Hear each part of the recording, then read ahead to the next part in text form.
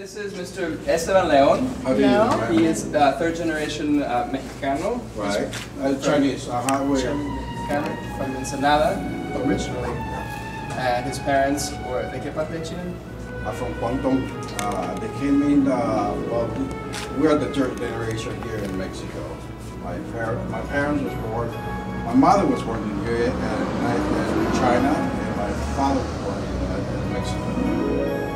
Both my grandparents are from China, so we're actual Mexican Chinese, let's put it that way.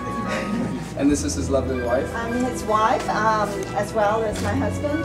My grandparents were from China, but as for my mother's side, my mother was half Mexican, half Chinese. So, but my mom was fortunate to go to China and stayed there for 14 years, so she was able to learn about the culture. I was born and raised here, as well as my husband, and we're very glad for all of you to come here and join us and learn about our culture and about Mexicali.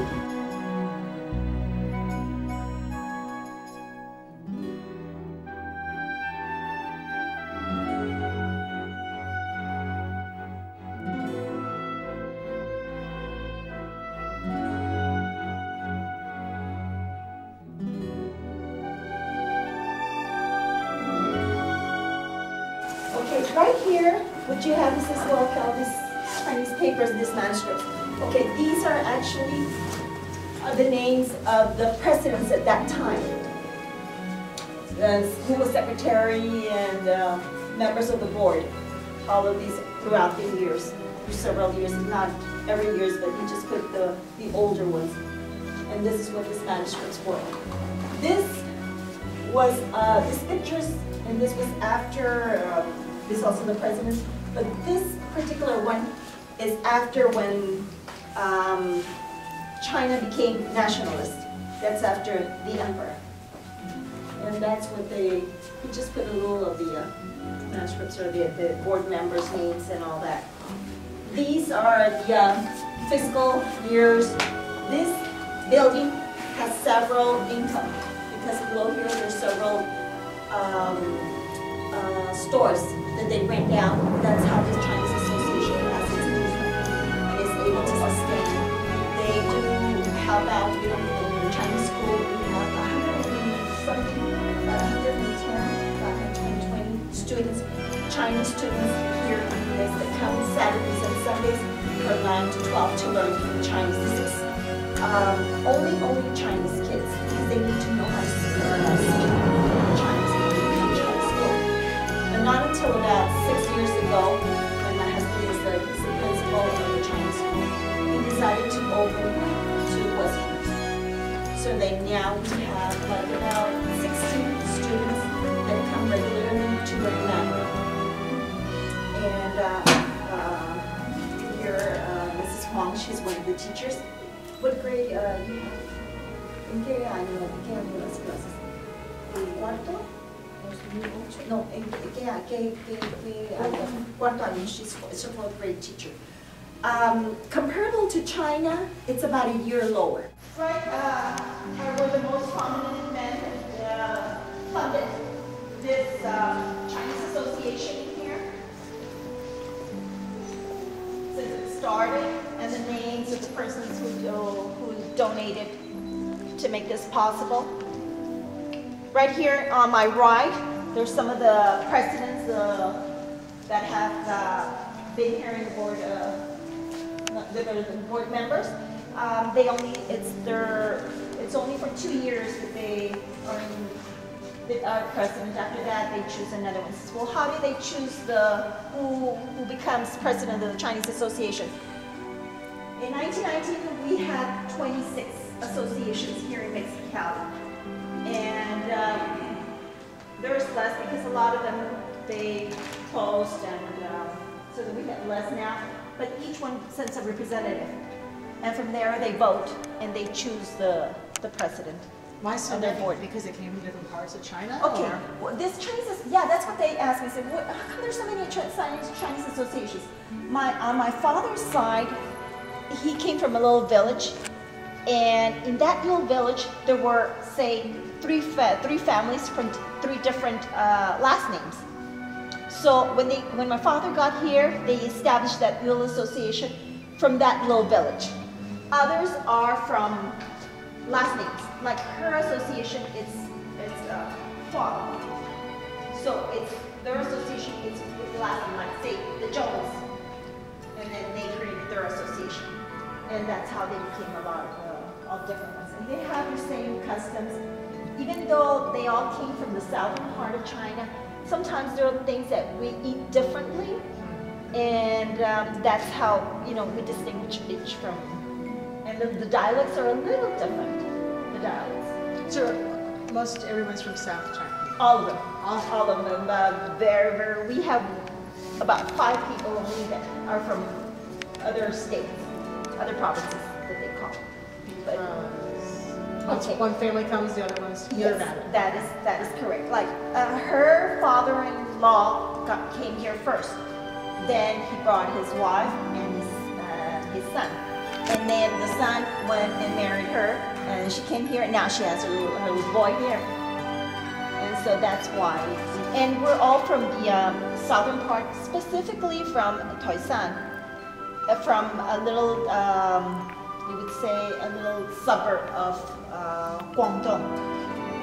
So that's why we all are from around the state. We hardly get any people from the north. See any that they're like farming and all that, because precisely that area is farming.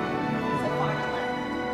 So the things I think they have English. They have English too. Which you can read.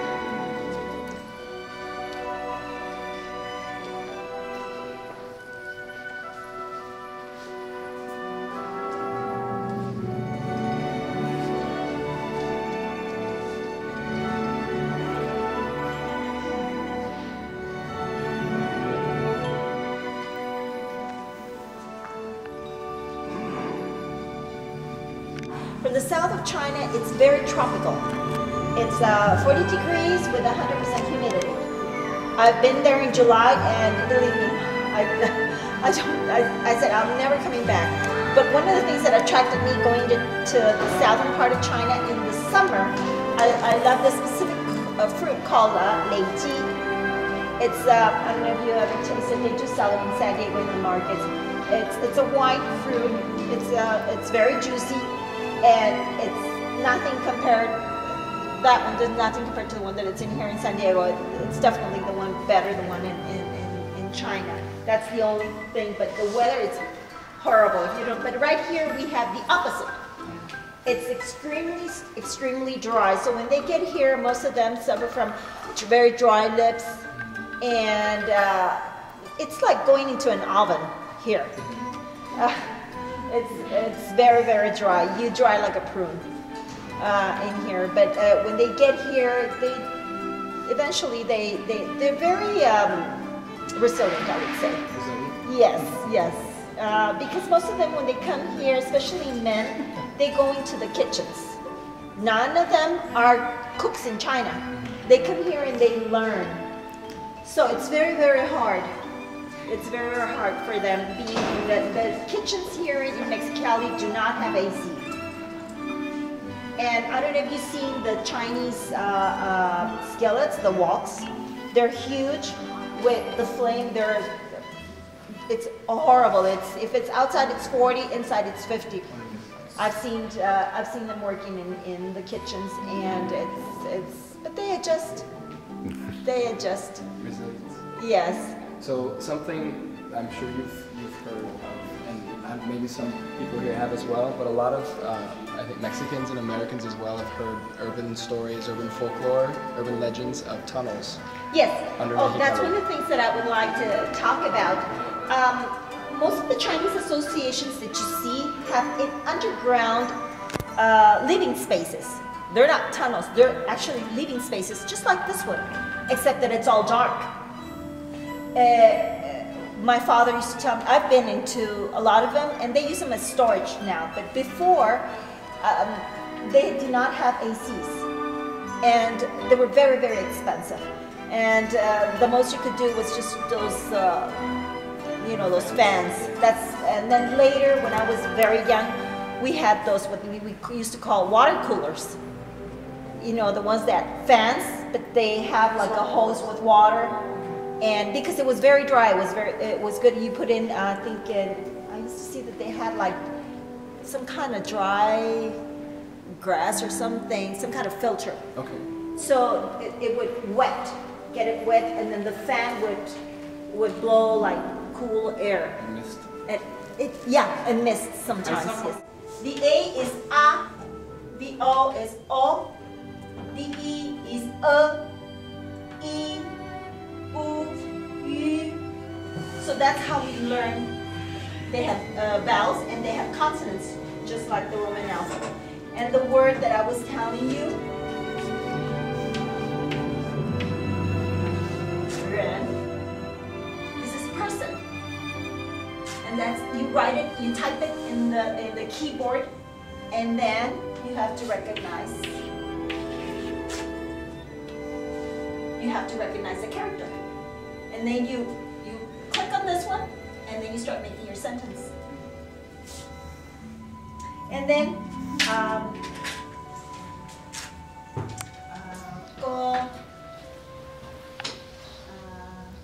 thinking. Yes, thinking. Okay, another thing. In English, to learn the days of the week, it's very hard for Chinese to learn in Western language because you have to learn Monday, Tuesday, Wednesday, Thursday, Friday, Saturday, and Sunday.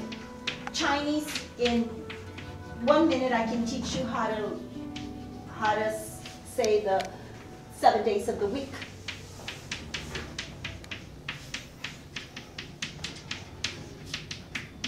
Okay. 星期 means week.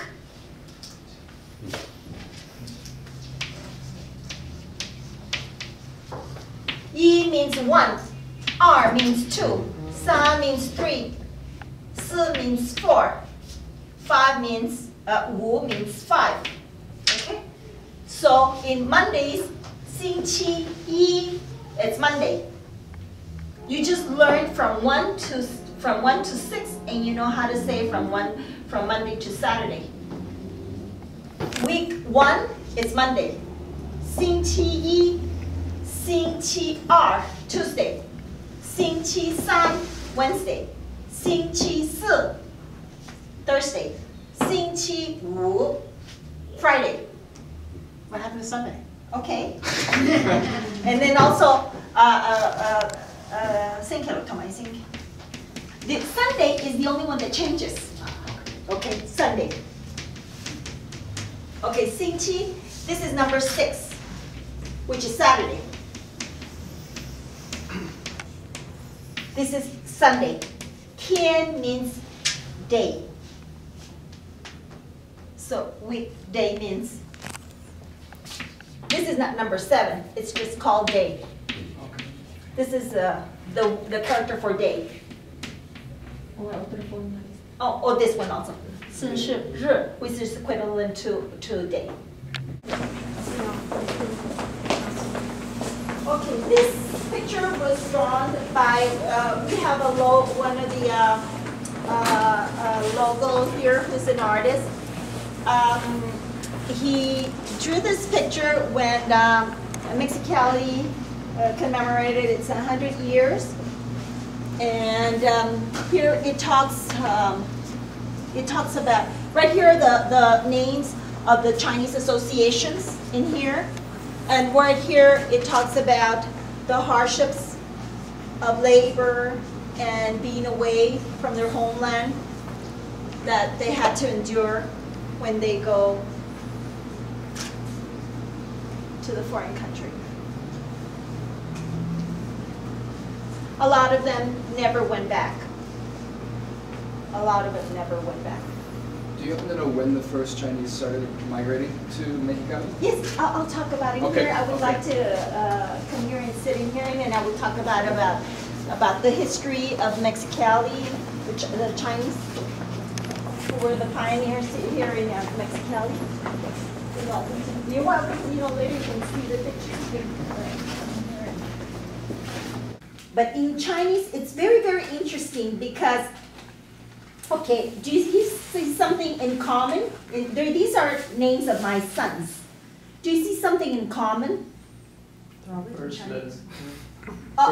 The first character, they're all the same. Okay, this means to learn. Okay, these names, it's like I have an older brother, and my father has two brothers, and the sons of these two brothers will have the same first name. That will identify them that they're very close. But if my father has a sister, her kids are not allowed to have that name, the same name as her brother. Only the ones with the same, with her, my father's, which is Ham. It's very, very important that they continue their blood lineage. So right here, this means to learn, this means learn, and this king means like construct. We wanted him to be something that he will build in life.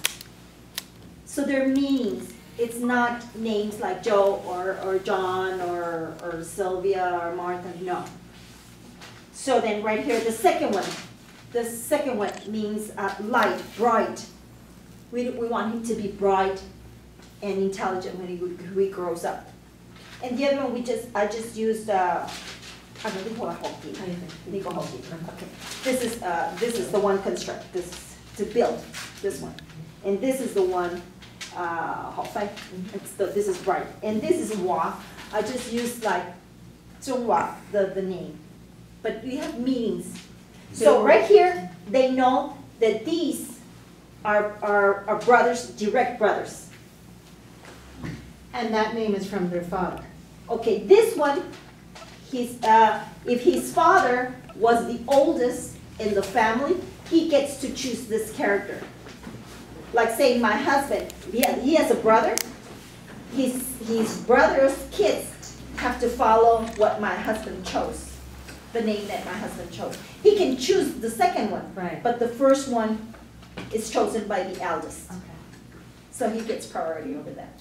So it's quite interesting. So in Chinese, you don't call aunt. In English, we call, oh, she's my Aunt Margaret, she's my Aunt Lydia, she's my Aunt Sylvia. No. In Chinese, it's very, very specific. They go by ranking. Second aunt on father's side. On father's side, it's called Gu.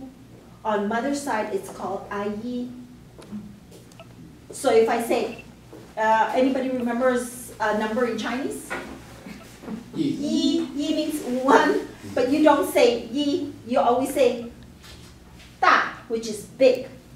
You never say number one. You say my big aunt, which is the eldest.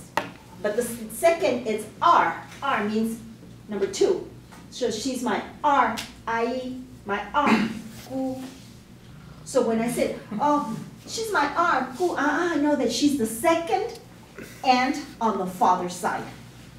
It's very, very specific, and that is because we need to give respect to our elders. It's absolutely important. It's eminent that you have to have respect. Even if I was a twin, I have a twin sister, and she's 5 minutes older than I am, I can never call her by her name. I have to call her 姐姐, which is older sister. She can call me by my name.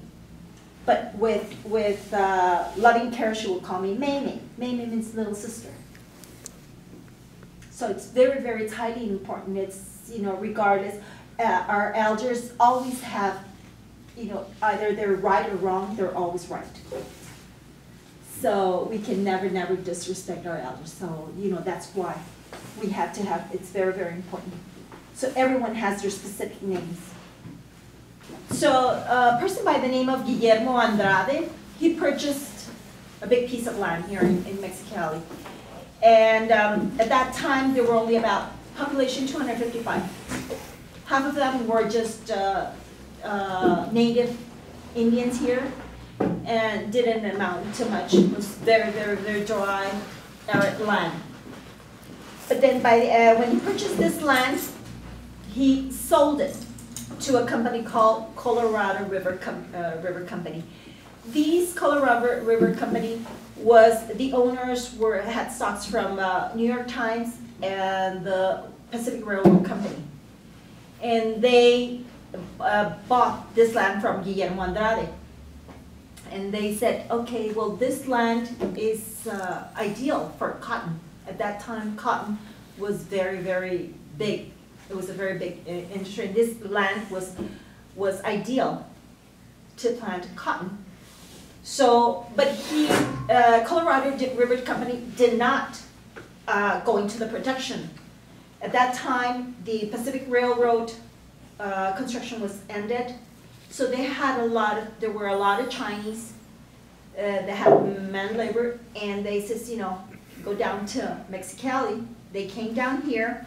80% that were a lot of Chinese, Japanese, and Indians. They came here, but 80% were Chinese, was Chinese labor.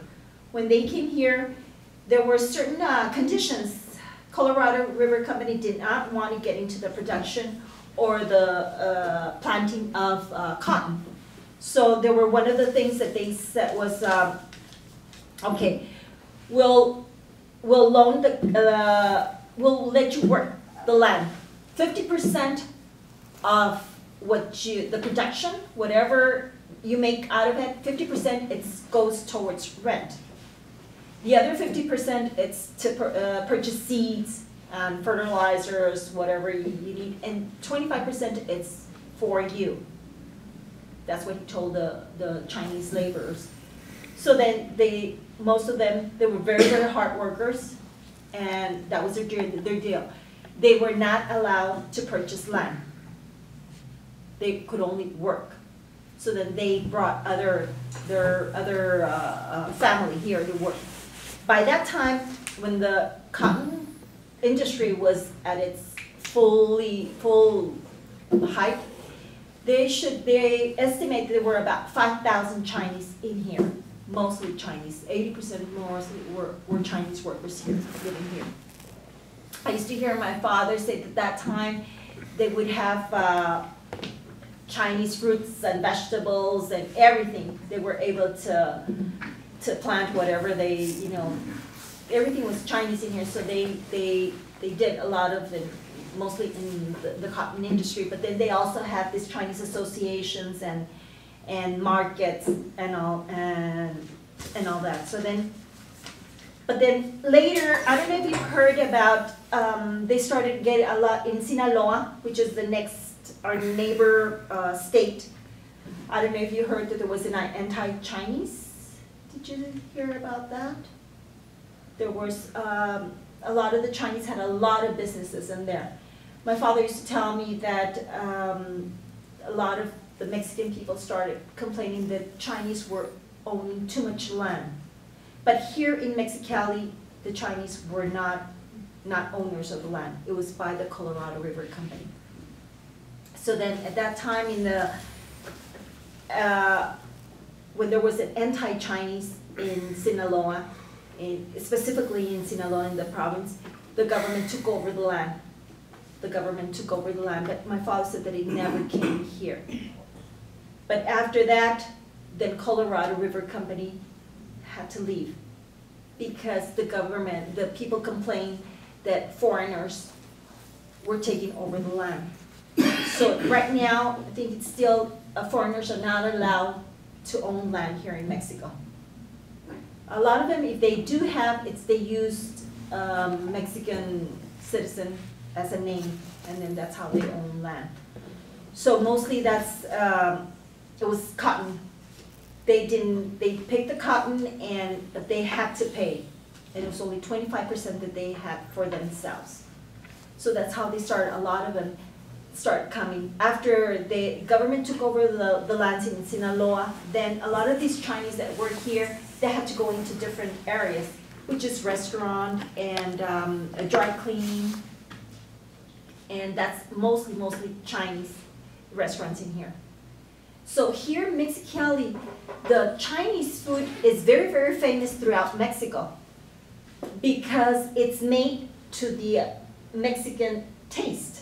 Later, when you eat Chinese food in here, a lot of the people here, they say, you know, this might not be very authentic because it's made to the Mexican palates. So they have peppers, which we don't eat hot, spicy, but you'll notice that it's a little different. But people here in Mexicali are very, very used to Mexican food, or Chinese food. Yep.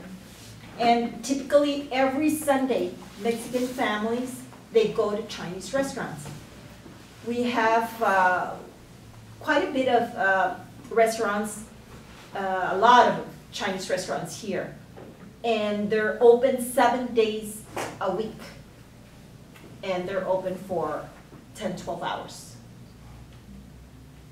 So that's how most of the Chinese started in here. And they'll start building little associations around here. And most of them are here in the downtown Mexicali.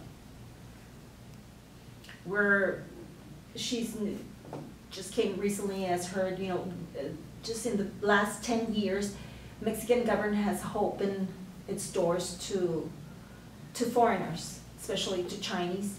And they can legally come here and get working permits. And then after 5 years, they can legally immigrate and get their Mexican passports, 5, 10 years. Of course, like she took a test. Not very many can take a test because not very many, most of them, they are not able to learn Spanish because they work very long hours. They work 10-hour shifts and they work 6 days a week. So they don't get to learn the language. Whereas she was able to go to school and learn the language, and she was able to take the test. She has to take the test like a civics test to become a Mexican citizen. So that's how most of the Chinese now are. But before it was not legal to have when my father came here, he bought somebody else's papers to get in here. Later, he legalized his papers and became a citizen. So a lot of Chinese here, or half of them don't speak that much Spanish? I could say like 60%. Very broken Spanish. Very, very broken Spanish.